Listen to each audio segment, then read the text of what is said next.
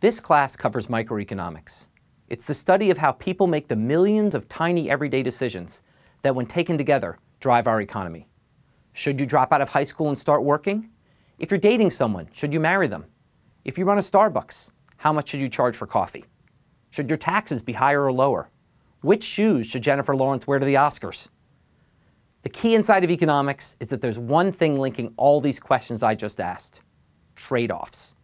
With each decision, if you go down one path, that means you give up the chance to go down another path. Or, and this is probably the most important concept in the course, every action you take has an opportunity cost. An opportunity cost is the cost of any action in terms of what you could have done instead.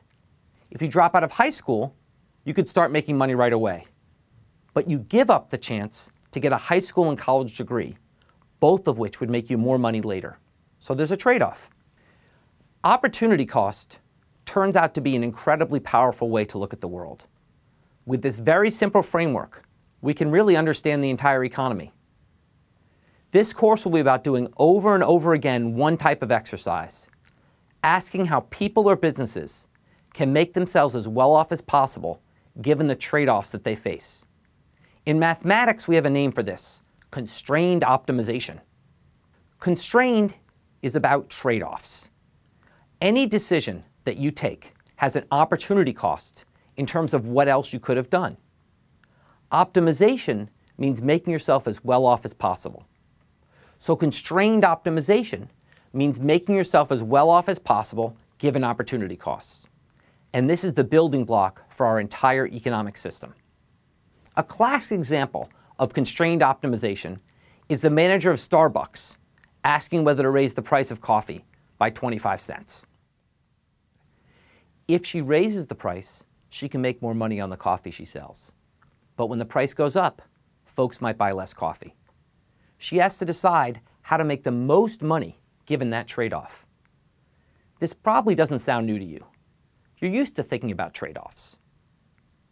For example, consider one of the first decisions you made today: what to wear.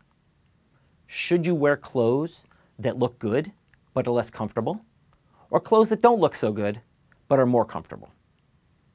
You have a goal. You want to look good, but you have a trade-off. To look good, you have to be less comfortable. So you have to decide how good to look given the discomfort of dressing up. Sometimes the high heels look good enough that it's worth the pain. Sometimes the pain isn't worth it. Why is economics so powerful? Because a few simple tools will give you insight into how all these decisions get made. Some of these include decisions you're already used to making, and this course will help you see these decisions differently. Maybe you'll even make better choices. Other decisions we study may not be ones you normally encounter, but studying them will help you understand people, businesses, and the economy better. One last thing. How do we study all these decisions? Even the simplest decision you make involves tons of information and variables. The key to economics is that we'll always be simplifying things down by developing models. What's a model? Think of a model like a subway map for the city. This map can show you how to get from one subway stop to another, but it's simplified. It doesn't show you the buildings or the roads or the trees, because you don't need all that stuff. Is it perfect? No. It can't get you from one street address to another, but it does get you 90% of the way there.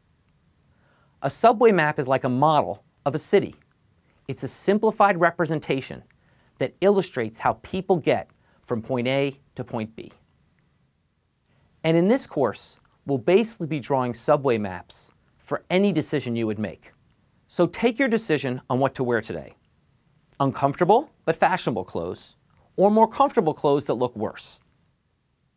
What you decide could conceivably depend on your mood, the brand of the clothes, the day of the week, the weather, and so on and so on. But to build a useful model of your clothing decision, we could simplify things by assuming that your choice depends only on how comfortable the clothes are and how good they look. Again, our model's like the subway map. It doesn't cover every minute detail, but it's good enough to get you 90% of the way there. Before we conclude, one important note on how this course works. Any model we use during this course will be explained in three ways. The first and most important is intuitively, explaining the underlying thought process behind the model. The second is graphically, showing using graphical tools how the model actually works. And the third is mathematically. Math can be a powerful tool to explain economics, but it can also be overwhelming. So most of the math in this class will take place in special mathematical supplements to the lecture. Let's turn as an example to the most important model in economics, supply and demand.